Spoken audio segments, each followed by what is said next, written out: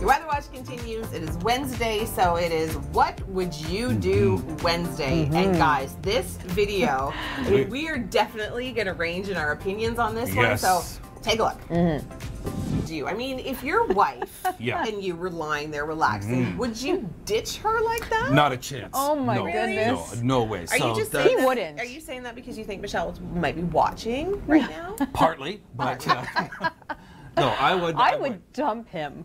That's a what would you do on multiple levels here. You would stay and make sure she was protected. Absolutely. First. I would. You would dump the guy. Yeah, he hightailed it. I would leave. I would leave my husband. You would leave. No, not like I wouldn't divorce him. I would be the one to get up and run away. Oh yeah, I mean I'd be like you were by yourself. Yeah, the minute I saw it, I would also run too. Yeah, and so I feel like I get why you did it. Hi there, your Weather Watch continues on this Wednesday. It's the 5th of June, and finally, it's actually going to start to feel a little bit more June-like as we get closer to the weekend. Now, we do have some showers and the potential for some isolated thunderstorms throughout the day today. If you're heading down to Jurassic Park to watch the Raptors, we're looking at 18 degrees potentially by about 7 o'clock. If we don't see a lot of sun, I don't know if we're going to be reaching our daytime high of about 23 degrees, but we'll get close. Now, the chance of isolated showers and thunderstorms, that's going to continue through this evening, so think about rain jacket for tonight if you are heading downtown. For tomorrow afternoon, we're going to see a daytime high of 22 degrees, and this is going to be the beginning of the longest dry stretch we have seen since the end of March. I know, it's kind of sad, right? But it's really good news for much of southern Ontario. Now, we do have this area of low pressure that we have to get through first. This is what's going to be bringing us some showers, the risk of isolated, non-severe thunderstorms for the most part throughout much of the GTA, stretching right down towards the Windsor area, where we could see a severe possible fire up with some strong winds and heavy downpours. And the rainfall amounts 5 to 15 millimeters, generally speaking, but of course, those amounts could go up if we do see some thunderstorm activity. Hi, it's Wednesday. It's the 5th of June. Temperatures are finally getting closer to seasonal averages for the next couple of days, and we're actually going to see some dry conditions. Not today, but tomorrow.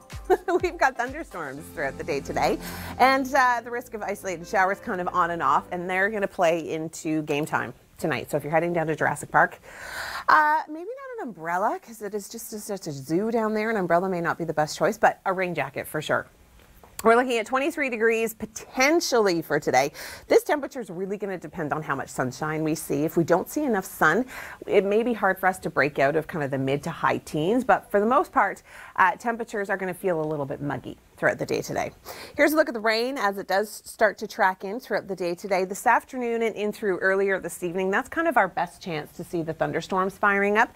And we do have a watch in place. The thunderstorm risk in place rather, from Coburg all the way down towards Simcoe, non-severe cells, and then down towards London and in through Windsor, severe possible. So strong winds as well, some heavy downpours.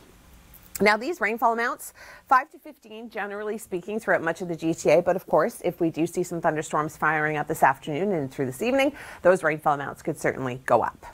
Now, looking at the conditions for tomorrow, this is such great news. I mean, it has seemed like forever since I've been able to give you really good news about our weather this spring. We are seeing a pattern change, and we have got a nice ridge in the jet stream. We are going to be seeing high pressure over our region, which means we are not going to see not 1, not 2, not 3, but potentially 4 days of dry weather. We haven't seen that since the end of March. The last stretch we have had of dry weather, longer than 2 days, was March 23rd to the 27th. I know.